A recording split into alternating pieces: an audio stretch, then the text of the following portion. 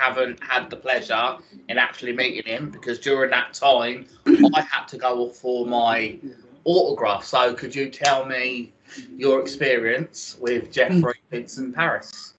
Well, firstly, I'm absolutely ecstatic to talk about this. I love Jeffrey. I think he's amazing. And I actually can't wait for you to be able to have that pleasure. So, Jeffrey, if you see this at any point, or if anyone who knows him or goes to the same conventions and has kind of clicked on to the one that we attend and that we're talking about in these videos, please, please, please vote Jeffrey, Jeffrey, Jeffrey, because he is amazing. His energy, oh goodness. So, first things first, I'm going to mention exactly what I said to you the other day, Jason.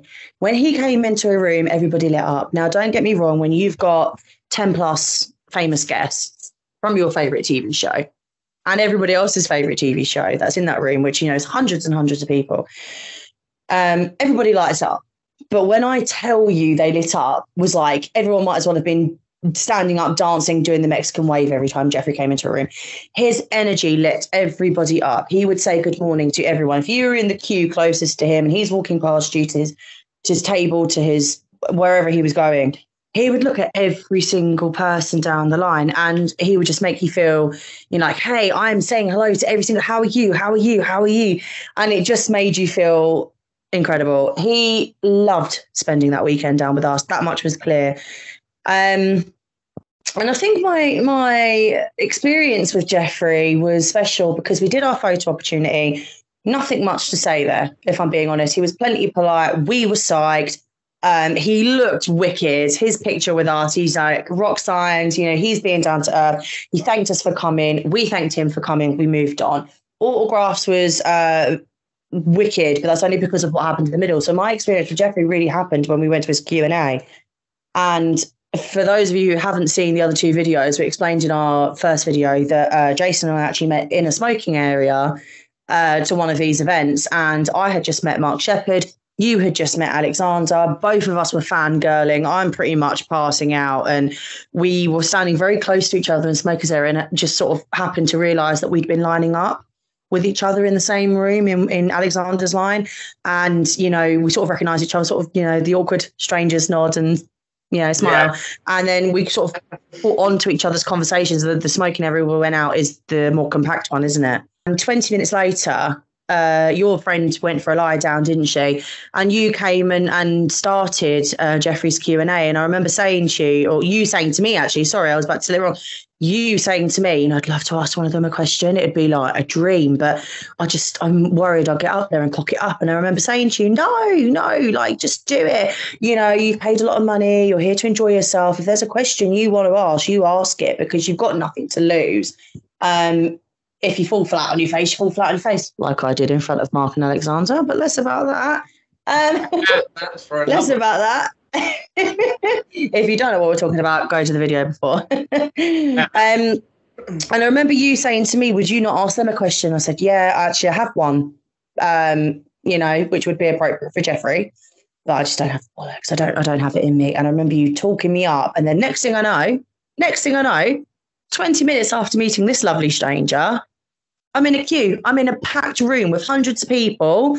And for those of you who don't know, the convention we go to, they set up the chairs in blocks. So you've got block 1, block 2, block 3, block 4, like 4 on a dais, which means that there's walkways that go in a plus sign through the middle of the two sets of blocks and straight through the middle, right? And so I've walked out, I've walked down, I've walked through the middle, and I've walked down the aisle, right, like a zigzag. And then all of a sudden, I couldn't feel my legs. I couldn't feel my legs, and I thought, oh my God, I've got to turn around. I thought, I can't turn around because there's only like 3 people in this queue. And next thing I know, I'm standing up and asking this question. Well, it was a brilliant question, apparently. I didn't think so, but he certainly enjoyed it. The question was something along the lines of, you know, we're all here, we're having major fangirl moments in front of all of you. Is there any kind of moment in your life where you've managed to meet somebody you considered extremely famous in comparison to yourself, or somebody that you was kind of like a role model to you, or somebody you looked up to that you've then had, you know, cock up moments? I just said cock. It was a great question. Oh no. like that you know, ballsed up in front of, and he told this wicked story about meeting with the director, going to his house and not realizing that the director was the director that he's grown up loving all this time. So he's talking about him as if he wasn't sat in front of him. That was a great story. I got a lot of laughs. I got a big round of applause at the end of it.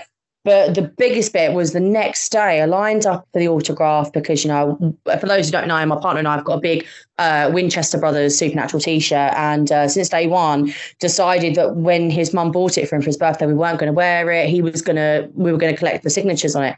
And so it's in a massive like football t-shirt frame with all the signatures on it. So we went and got a signature. And I just couldn't help myself, Jason. I really couldn't. I just said to him, I said, oh, you were wicked yesterday. Thanks so much for showing the weekend, blah, blah. And thank you for being so gracious answering my question. He said, oh, yes, I remember you standing up and asking me a question. Sorry, remind me which question it was again. I said, oh, it was about the fangirl moments. And he thanked me.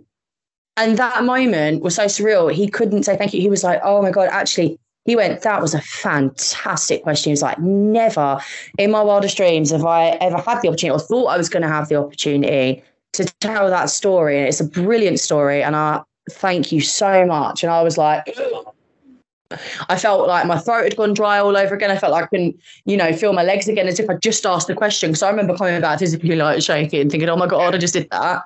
And he was just so brilliant. So yeah, Jeffrey, come back. I miss you. Do you know what? I love that because that you had your moment and then you gave him his moment. A story that he obviously was so passionate to tell, and you give him that door. You open the door for him. You give him your question, and there. Which was really nice. That was really nice. And I think it just kind of brought Jeffrey down from this level. If anyone hasn't seen the show, Jeffrey plays a character called Asmodeus, who is basically like one of the ultimate demons.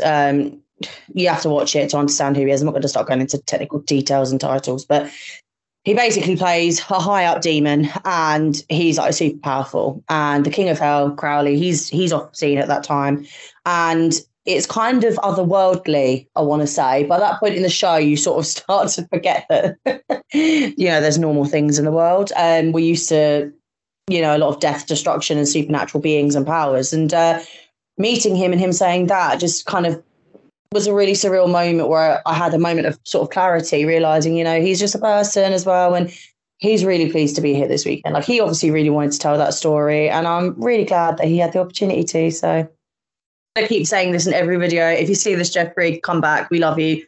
We miss you. It was fantastic to meet you. Please consider coming back again. And for those of you who haven't had the opportunity to meet the one and only Asmodeus, aka Jeffrey Vincent Parise, do it. You know, don't question it. You know, get involved. He's like the main man. Go find him. He's cool as hell. But yeah, that's Jeffrey Vincent Parise. Thanks for coming over and watching part 2 if you're interested. And we'll see you soon.